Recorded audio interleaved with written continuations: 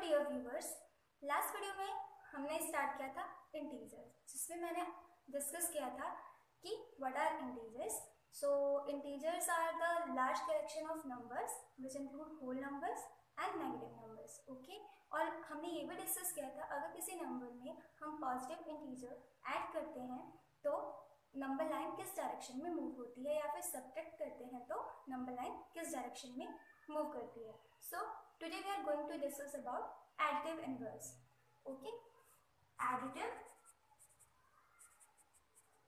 inverse. So what are additive inverse?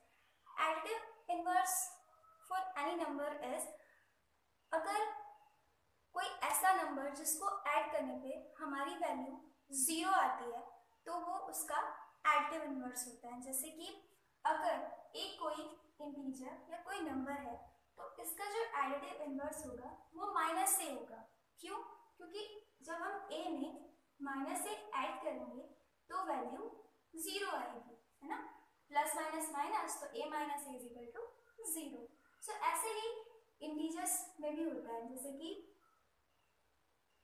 अगर -1 है तो इसका जो एडिटिव इनवर्स होगा वो +1 होगा. क्यों? क्योंकि जब हम -1 में +1 को ऐड करेंगे तो हमारी वैल्यू 0 आएगी. सेम अगर यहाँ पे 8 होता तो इसका जो एडिटिव इनवर्स होता वो -8 होता. तो जब भी हम 8 को -8 के साथ ऐड करते तो हमारी वैल्यू 0 आती. ऐसे ही सभी नंबर्स के एडिटिव इनवर्स निकाले जा सकते हैं. मीन्स अगर पॉजिटिव a है तो उसका एडिटिव इनवर्स नेगेटिव a होगा.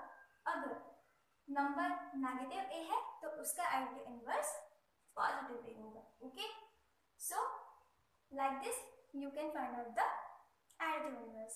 नाउ अब हम डिस्कस करेंगे कि हम without help of number line कैसे इंटीजर्स को ऐड कर सकते हैं और सब्ट्रैक्ट कर सकते हैं. सो एडिशन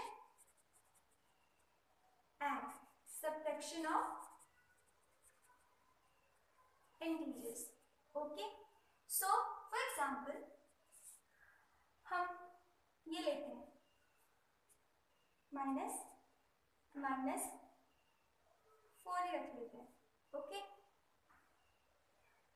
तो इससे पहले इसको सॉल्व करने से पहले आपको ये याद रखना पड़ेगा कि माइनस और माइनस जब भी होता है तो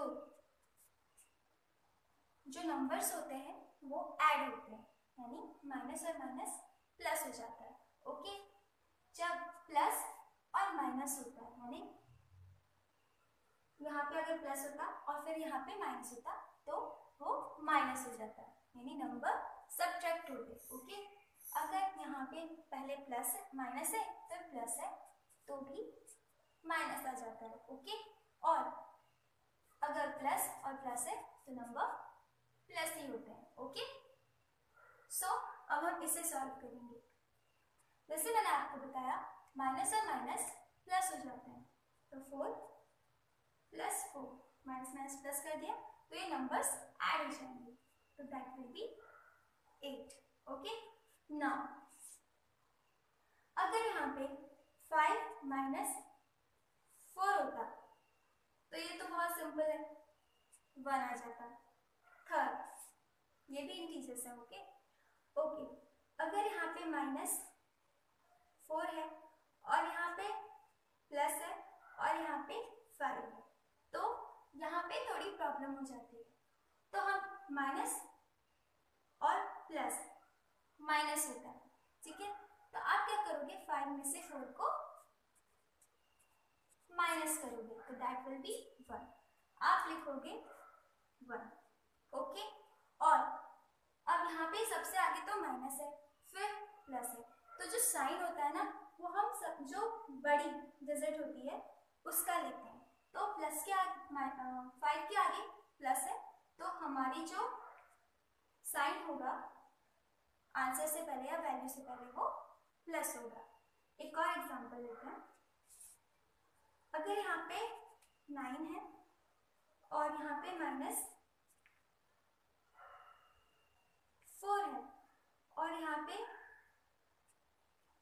minus 5. ओके, तो how can we solve it? तो सबसे पहले हम इसे सॉल्व करेंगे. 9 minus 4 और प्लस माइनस 5 ऐसे लेंगे. तो ये हो जाएगा 5 प्लस माइनस. और मैंने आपको बताया कि प्लस माइनस माइनस होता है, तो यहाँ पे जो साइन हो जाएगा 5 minus 5 हो जाएगा, दैट विल बी 0. ओके, और एग्जांपल्स कर लेते हैं हम. नंबर 5. सो अगर -18 minus 15 है, ओके, तो हम कैसे करेंगे?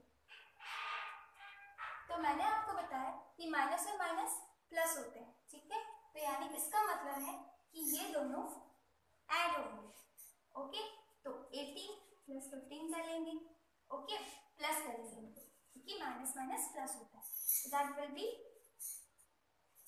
33. ओके, पर अब साइन की बात आती है. तो अगर दोनों माइनस के साइन होते हैं, पहले भी और बाद में भी, तो साइन माइनस का ही आता है. ओके, या फिर आप बिगर नंबर को देख सकते हो. बिगर नंबर के आगे साइन है माइनस का, तो आप साइन माइनस का लगाएंगे. ओके, ऐसे ही एक और आ जाता है. जैसे यहाँ पे -10 है और प्लस 6 है. Okay, so how can you solve it?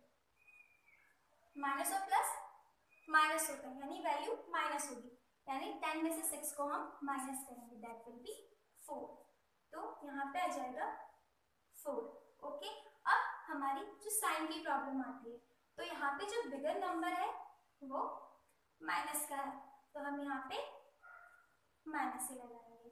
ठीक है, तो इसमें याद रखने वाली बात ये होती है, पहले तो आपको ये याद रखना पड़ेगा कि जब भी ऐसा कोई ऑपरेशन आएगा तो माइनस माइनस साइंस होंगे तो प्लस हो जाएंगे, वैल्यूज ऐड की जाएंगी.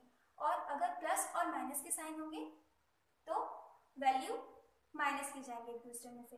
माइनस और प्लस प्लस के साइन होंगे तो भी वैल्यूज माइनस की जाएंगी, यानी सब्ट्रैक्ट की जाएंगी. और प्लस प्लस के साइन तो एडिशन तो होता ही है.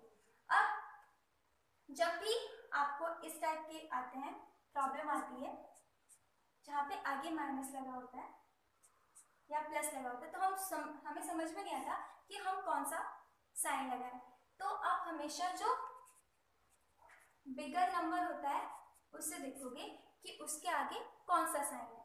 अगर नेगेटिव है तो आप नेगेटिव लगाओगे, अगर पॉजिटिव है तो आप पॉजिटिव लगाओगे. ओके, आई होप आप सबको ये समझ आया होगा. और आप ऐसे ही 15 तक के एडिटिव इनवर्स फाइंड आउट करके देखिएगा और एडिशन और सब्ट्रैक्शन करके देखिएगा इंटीजर्स का. Okay, thank you.